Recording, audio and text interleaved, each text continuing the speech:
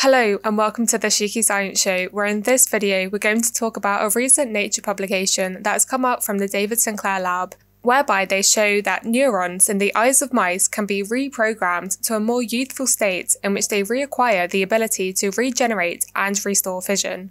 So in this video we'll take a look at this data and discuss how cellular reprogramming may be able to reverse different hallmarks of aging by reversing, or reprogramming in this case, epigenetic marks.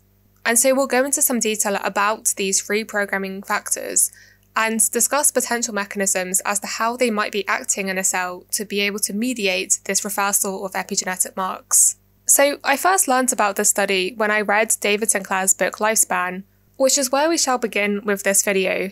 And so if you haven't read his book or watched my amazing summary video on it, then you first need to understand that David explains the aging process by using Claude Shannon's mathematical theory of communication, whereby David states that aging is simply loss of information. And so he considers this a universal mechanism to understand the aging process that kind of can be considered on top of all of the individual different hallmarks of aging. And so if aging is loss of information, what is this information? Well, there are two ways that information can be transmitted. There's digital and there's analog.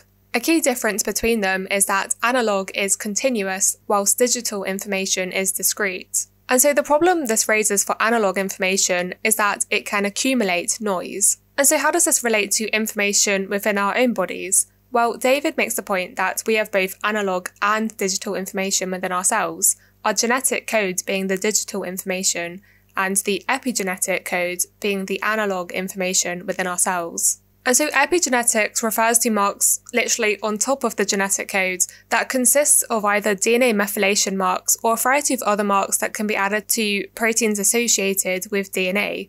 And they can alter which genes are expressed within a cell and how DNA is compacted within the nucleus. Another way of thinking about it is to use the analogy of a DVD, whereby the genetic code is like the information in the DVD that encodes the film, whilst the analog information would be on the surface of the DVD, and the surface can get scratched, and that scratching, that noise accumulation in the analog information, can impact the reading of the DVD. So in the case of a cell, the accumulation of noise within the epigenetic marks impacts the reading of the genetic code. And David suggests that that is a key component that could potentially explain the aging process.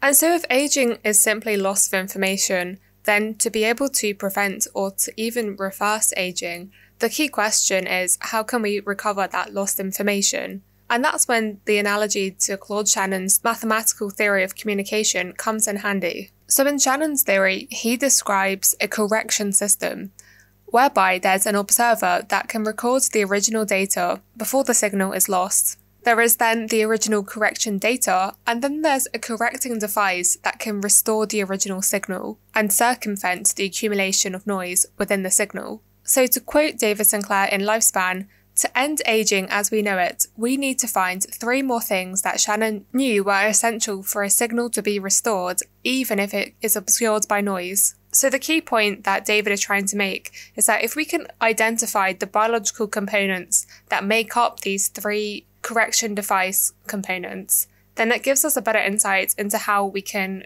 restore the loss of information that occurs during aging. And so the big question is, what are these biological parts? Now, the reason I went into so much detail here is that we'll come back to this model at the end of the video. Plus, I think it's just a useful way of being able to understand the aging process, as it provides a simple framework to explain what is quite a complicated topic. So going back to epigenetics, more evidence supporting the role of epigenetic changes during the aging process comes from many studies now that have calibrated so-called molecular clocks that can actually measure biological age. But what we want to be able to do here is actually be able to alter these marks and restore it to a more youthful state, i.e. being able to find the biological correcting device.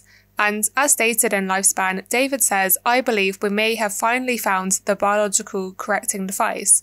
So what is it? Well, it looks like the answer may come from a landmark study that was done in 2006 by the Japanese stem cell researcher Shinya Yamanaka, who identified 4 different genes that could reprogram somatic cells to become pluripotent stem cells. In other words, taking a cell that's already been differentiated, which basically means a cell that is specialized to do a particular role. For example, skin cells are very much different to liver cells, which are also very different to neurons when you're in your brain, and convert them back to so-called pluripotent stem cells. And as suggested by the name, pluripotent refers to the potency, the potential of a cell to become multiple, different cell types. So these 4 different genes, now referred to as the 4 Yamanaka factors, are OCT4, SOX2, KLF4 and MYC, or OSKM, and all of them are transcription factors, so they are proteins that can regulate the expression of different genes within a cell. And it's also been found that the process that can reprogram these somatic cells back to pluripotent stem cells involves erasing the cellular identity and resetting the DNA methylation age. Now, this sounds great. Fantastic. It's exactly what we want, Get rid of those epigenetic marks that are causing all this noise, going back to that nice, clean, original state. However, going back to pluripotent stem cells may be a step too far, because pluripotent stem cells like to replicate a lot. And so what's been seen is that expressing all 4 factors in mice can often induce so-called teratomas.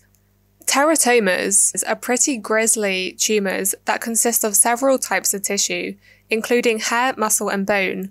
So this isn't something that you want.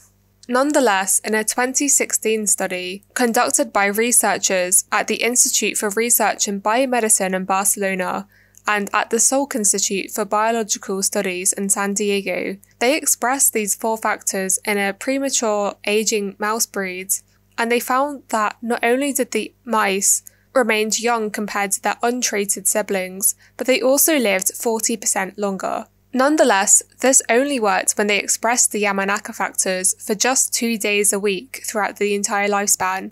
When they expressed it for longer, the mice died. And so this is when we come back to the David Sinclair lab, where he explains in Lifespan that one day in 2016, one of his graduate students, Yuan Cheng Lu, came into his office saying that he was close to quitting whilst trying to reverse the age of cells without turning them into tumour cells. And as a final effort, they decided to leave out the c-MYC gene that was likely the cause of the teratomas, given that MYC is a common gene associated with tumour development. And so that left them with just the 3 genes, OCT4, SOX2 and KLF4. And when they infected these genes into both young and also old mice, they found that after 10 to 18 months of continuous expression of these 3 genes, they never saw an increase in tumour incidence or any negative effects on overall health due to the expression of these genes, suggesting that, as was previously thought, without MYC, just the 3 genes seems relatively safe to be expressed into the mice. But instead of waiting for another year to see if the mice lived longer with these 3 genes being expressed, Yuan Cheng suggested he used a mouse's optic nerve as a way to test age reversal and rejuvenation. David was skeptical at first, but then they agreed that you might as well go big or go home. And the reason that he was skeptical is because in mammals, one of the first systems to lose regenerative potential is the central nervous system. And this includes the optic nerves and the nerves of the spinal cord, and they've been shown to never grow back, as the capacity to regenerate is lost within a few days after birth. So they initially started with young mice, and they delivered the 3 genes into the retina of the mice.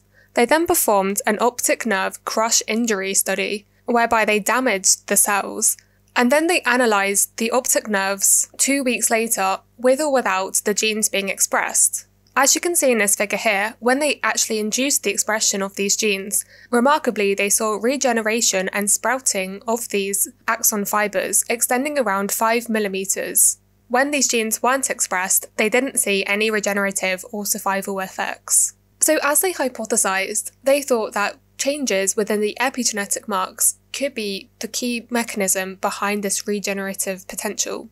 So interestingly, when they assessed the DNA methylation age of these retinal cells, they found that after injury, only the cells that were also expressing these 3 genes, OCT4, SOX2 and KLF4, showed a reduction in the DNA methylation age, compared to cells that weren't expressing these genes, which showed an increase in their DNA methylation age after injury. So maybe unsurprisingly then, they went on to show that active DNA demethylation is necessary, but not sufficient by itself, to be able to induce this regenerative potential following expression of these 3 genes. And they did this by knocking down the expression of DNA demethylases TET1 or TET2. But so far they've only used quite young mice. Later on, they were interested in seeing whether or not OSK induction could restore the DNA methylation age of older mice, in addition to being able to restore youthful fission and a younger transcriptome signature. So to test this, they treated 3 and 11-month-old mice with the 3 genes and induced expression for 4 weeks. They then analysed the optomotor response, and they also looked at the transcriptomics. As you can see in this figure here, older mice that were induced to express the 3 genes showed an improvement in their optomotor activity. And if you look at these heat maps, which shows the RNA sequencing results whereby they looked at the different genes being expressed, they found that the profile of the old mice treated with expression of these 3 genes more closely matched the young expression profile. To be a bit more specific, there was around 464 genes that were altered during aging, and around 90% of these genes were restored to the youthful levels by the OSK treatment. So in other words, it looks like this OSK treatment restored fission in regular old mice. And this is by no means just a throwaway sentence, because if adult cells in the body can be reprogrammed to regain a youthful epigenome, it suggests that the information to be young cannot all be lost, suggesting that there are biological equivalents to Claude Shannon's correction device, and also suggesting that these Yamanaka factors, these 3 genes, are able to somehow access this correction data to mediate the resetting of the epigenome that's seen in these experiments. And the working model that the authors hypothesize is that in the presence of these 3 factors, a complex is able to recruit these TET enzymes, these DNA demethylases, to specific sites in the genome and induce active demethylation. However, they also state that there's likely to be other factors involved in this process as well, since the TET enzymes were necessary but not sufficient to induce the reprogramming. So more work is definitely still needed to identify these factors, along with understanding how cells encode and store this useful epigenetic information.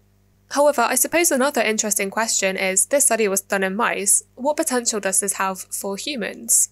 Well, whilst in this study they did also show that axon regeneration occurred in human neurons in culture, there are a lot of questions that still need to be addressed before further experiments on humans. For example, can all of the components be delivered safely to the right cells? Will it eventually cause cancer? Can the genes be expressed for only a short time period and then switched off again to let the cells rest? Will it work better in some tissues than other? And could it be given to middle-aged people before they become sick, the same way we take statins to keep cholesterol in check to prevent heart disease? Nonetheless, according to this article, Harvard have licensed the technology to Boston company Life Biosciences, which Sinclair says is carrying out preclinical safety assessments with a view to developing it for use in people. So all in all, I think there's great promise and potential for cellular reprogramming, but I think it will take some time to properly assess how safe it is to use and the impacts of long-term expression, in particular due to the risks associated with tumorigenesis. Nonetheless, I found this study eye-opening, and I will definitely be keeping my eyes peeled for any further developments in this area of cellular reprogramming. So I'm sure other people probably have thoughts, so please leave any ideas, discussion points in the comments below, and I'll try and reply to as many as possible. And as a reminder, using the discount code SHEEKY, you can get 10% off of products at donotage.org, which is where I get my NMN from. Anyway, as always, I hope you've learned something in this video, and thanks for listening.